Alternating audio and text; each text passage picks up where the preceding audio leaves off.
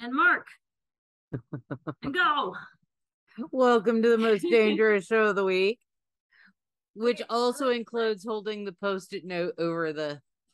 My post-it notes don't have any sticky left. Okay, let's back up a second. Welcome to the Sun Dragon Sideshow, the VSC edition, which is the virtual shopping channel. The day we sell you yarn.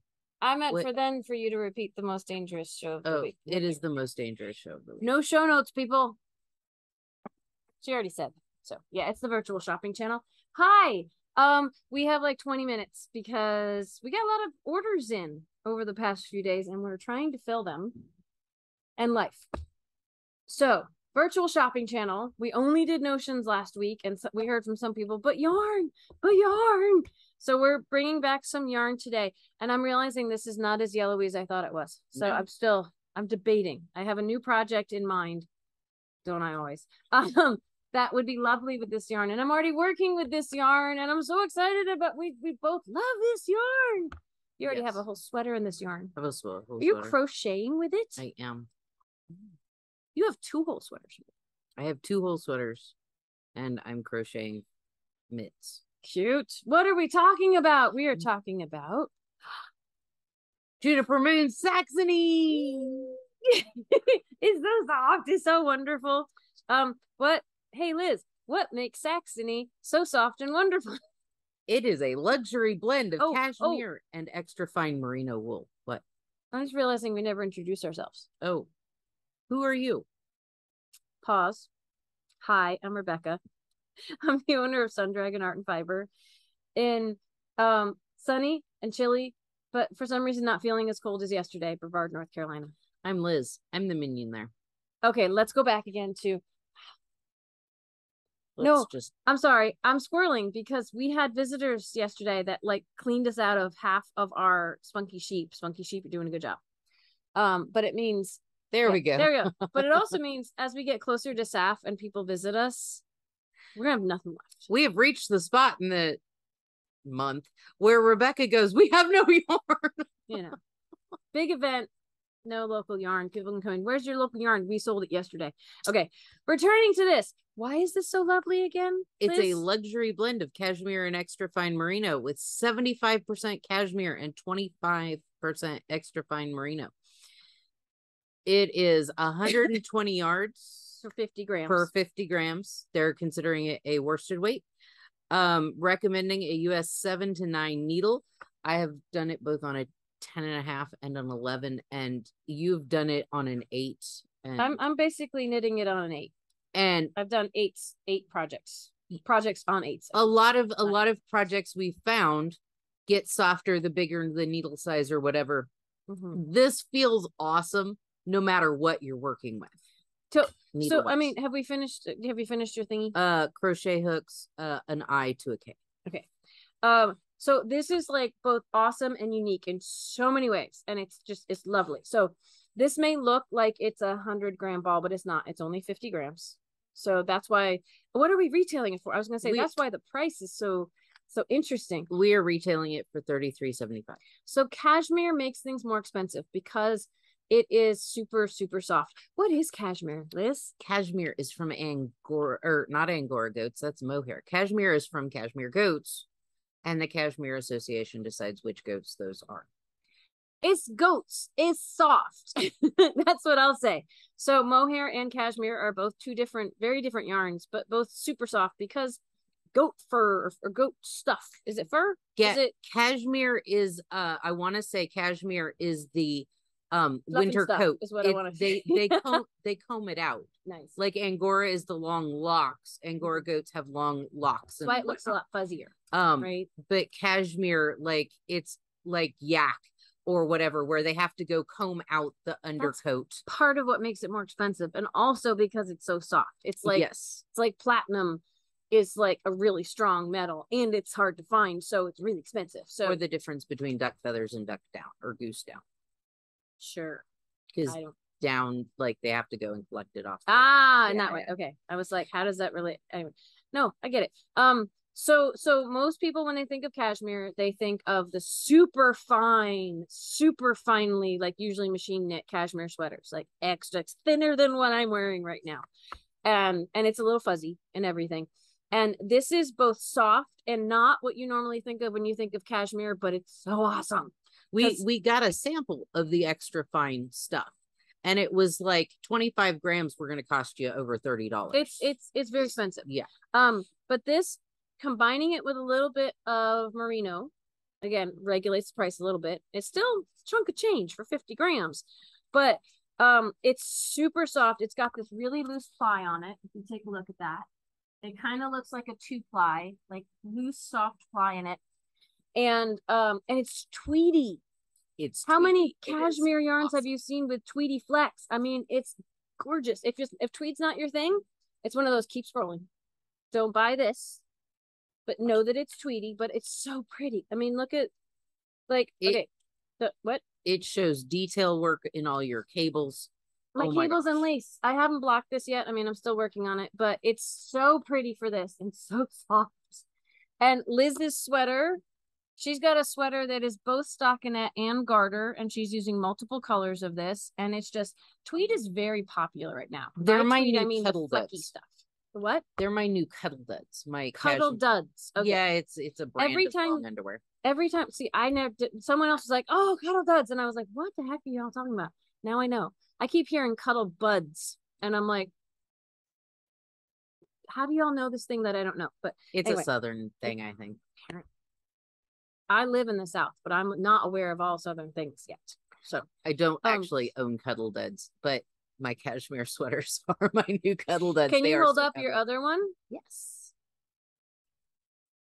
We've had this since September, and Liz has made 2 sweaters. That's how much she loves this. And I am contemplating using this for another project. This colorway is called Obsidian. We just got it back in stock because Liz used up like all of it. The Obsidian is off black, and it's got little tweedy brownie flecks in it. Yes. Like tan flecks in it. I'd say that most of the yarns have a brown undertone. Yeah, it's very earthy. These colors are very earthy, and the flecks in them, some of them are multicolored, and some of them are just like tan. Yeah, this has like tan and a little bits of a white natural. Okay. Yeah. So I am knitting with the Jasper colorway, which is an orangey, rusty, yummy. I don't even know how else to describe it, but it's like burnt sienna, kind of. Or almost pumpkin. Yeah, it's somewhere between a burnt sienna and a pumpkin. And it's orange. You know, I would put it in the orange category. It's lovely fall. There are brown, yellow, and dark orange flecks. And red. And red. Believe it or not, there's little red flecks. There's multicolored flecks in this. It is just absolutely gorgeous. It is like the perfect pumpkin spice fall orangey color. Boom, done. Other colors in your sweater. I have good Bordeaux. It is like this perfect, like muddy, almost like a chocolate wine. Yeah, it's like a muddy burgundy. That's the word I was going for. And it's got it's bright red. By muddy, I just mean tan, black, little flecks, and brown. Yeah, yeah. And some of the flecks are that same bright red that are in. Yeah, it's pretty. Not gonna show up. But it's like well, and I'm gonna lighten and color the video just a little bit, but it's just super deep burgundy, deep, like, but brown burgundy. Oh, that's a pretty color. Yeah, let's go through the colors in your sweater. This one is Columbia, and it's the light blue in my sweater. It's more like a classic blue. Classic blue, little denim. There's some brown flecks, and of our colors, I feel like that's almost one of the brightest. Yes, or it just is one of the brightest. Yeah. Apart from like the orange, right? Those would look lovely together, by the way. I see this this is Feldgrau. This is a really nice olivey green. Yeah. And the flecks in here, I see some more lime green flecks in it. Yeah. And some tan and a little bit of like almost like what I consider Kelly green, which is a little lighter than Christmas green. It's got some funky like texture to it, texture color. Yeah. It's awesome. And then I also see, of the ones that got plopped in front of me, I see the Oxford in in your sweater. It is right? just a delicious, delicious blue. Like it's super dark and it's like just this side of navy, basically. midnight blue. Midnight navy. Yeah. It has brighter blue flecks in it and some of those tan ones. I've made a cowl out of 2 of these. I left it at home today. But where's the obsidian? Can you pass me the obsidian for like, they're just both really, really dark. Yeah. But one is off black and one is off navy blue. So, and you have so many colors in this I have 4. Okay. The last color is the pewter. Yes. And it is like what I think of when I think of a pewter gray. My words are failing me right now because I'm looking at the clock. It's just this side of charcoal. Yeah, it's lighter than the obsidian, just a hair lighter than charcoal, and it has some brownie flecks in the white flecks, and it is just super yummy. Which is a lovely segue into our neutrals. The other one that we have is abalone. The other one of what? The other gray, okay. And it's a light gray with like darker gray flecks. Darker gray flecks, and there's even some little brown flecks in there. Yeah, the neutrals don't necessarily have pops of color in the tweedy flecks. I have let's do the neutral one over. I have chiffon. I think we have the whole color palette of we this, do. We right? have 10. I have chiffon, which is like a nice buckwheat. It's a nice sand buckwheat, whatever you want to consider color, and it's got other flecks of different shades of brown in it. Really, it's got some yellowy brown, like it's got some flecks of this color in it, and it's got some flecks of darker brown in it.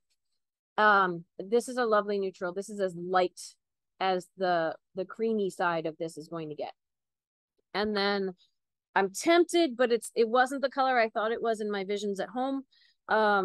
This is ochre, which it's really like a yellow ochre in paint. It's a very I don't know if pale is the right word, but it's in the palette, it would be considered yellow, but it is a very tan yellow. And there's some lighter flecks and darker flecks in it for tweeds, which are pretty cool. What I mean by like, it wasn't necessarily what I thought it was going to be is Melanie Rice has published a new shawl and cowl that have a different tone of yellow in them. And this has awesome like cables and baubles and lace. And I was thinking about doing it out of the Saxony. Looking at this, your Encore, I thought it was closer to the yellow in this. That's not the Encore. Or not the Encore, the Noro. I meant the Entrelac. My brain went on. Yeah. So yeah. There's a yellow in the Friday Harbor that might be a potential for this. So, but this is just so much softer. Oh my gosh, it's amazing. And just for notion-y people to throw something else in there, the Saxony's already online. And an unrelated note to the Saxony, we're also going to put on sale this week the Prym double point needles. I might as well just put the long and short ones on sale. I started knitting for the longest time, we've had the Prym Ergonomic double point needles in the shop. The only ones we had were 8 inches long, which were a little more awkward for socks, but they were fantastic. They come in a box. They were fantastic for knitted knockers because of the length. So what's really cool about the Prym double point needles, they're plastic, they're lightweight. They're triangular in the center to help keep your stitches on and to be more comfortable on your hands, kind of like square ones. And they have this, I'm trying to hold it where it's dark. There we go. They have what they call a hook tip. And not to mean that there's an actual like crochet hook at the end, but there's a little bulb at the end. Instead of being super pointy, they get a little bigger at the end. And that spot where it tapers between the bulb at the end and where it actually starts to grow to the size of the needle, your yarn gets hooked there when you're pulling your stitch through, front or back. And then it helps keep your stitches on your needle. So we've had, and they only come in certain sizes. I can't list them all right now because we need to open up the shop in about 5 minutes. They only come in like 0.5 millimeter and sometimes only whole millimeter sizes. But they recently released in just like from a 1, which in German company language, a US 1 is actually what most other people call 1.5. So it's a little bit confusing. Go by the millimeter size for 1s and 2s because it's different than the other 1s and 2s you may have in your repertoire. But they came out with these little flat packages with 6-inch needles. And they are in 1s and 2s and 4s and 6s, which is a little random, but good for the smaller size stuff. So I am knitting. I got all this done last night. I broke down and I'm knitting one of the socks from Ready Set Sock, and I got just past the cuff to start morning meditation this morning. So check out Instagram if you want to see a close-up of these. But these are different girth of needles. Like this is a 1 or a 2.5, what other people might call 1.5. It gets a little confusing. And this is a US 6, but you can see the difference in length between the 6-inch and the 8-inch. We have random stock of these, but I figured to help get the 6-inch ones up online, we would put them on sale this week. A reminder that everything that we're putting in the sale category, use the code product of the week with spaces to get the 15% discount. It cannot be combined with other codes. If you happen to have another code in your pocket right now, got to use one or the other. I would use the one that saves you more money. And this will be the sale until we film again next Wednesday. So, which is challenging for people who sign up for my newsletter because I write my newsletter on Mondays. And by then you only have like a day left of the sale if you're not watching the sideshow. So I highly recommend at least looking at the title of Wednesday's episodes when we post them, so you know what's on sale from Wednesday till we film the following Wednesday, to keep up. I know it's hard to keep up because time just seems to both not be passing and be flying by. Yes. So I will make sure the 8-inch ones are already up online. I will try to quickly list the 6-inch ones so you can get those too. If we're out of stock in something and it's something you want to take advantage of just with the product of the week, not our general sales, but just the product of the week. If something you want is out of stock and you want it, come talk to us or call us if you are at a long, you can't just walk into the shop because you are several states away. Contact us about pre-ordering at the sale price. That is only offered for during the limited time that things are on sale as product of the week if they are out of stock. So, all right. I have a whole, like, I want to talk about, like, what should I wear to SAF and all these other things. And that will have to wait until tomorrow because SAF is this weekend. But tomorrow we have at least 1 or 2 questions or topics to ponder. And we also have SAF things to ponder. So we have lots to potentially talk about tomorrow. And if you have questions for us for our Dear Becky and Lizzy edition, you should email Liz@sundragonartandfiber.com. And it may or may not make it into tomorrow's episode, but it will definitely go on the queue for a further time, for a future time. And I'm going to keep beating a dead horse, basically, and say we will not have Sit and Stitch this Friday because my parents are coming into town today. Yay! Okay, so we have to go because it is 9:59. That one's fast. Anyway, bye. It's basically 10. We have to go open the shop. We'll see you later. Bye. Bye.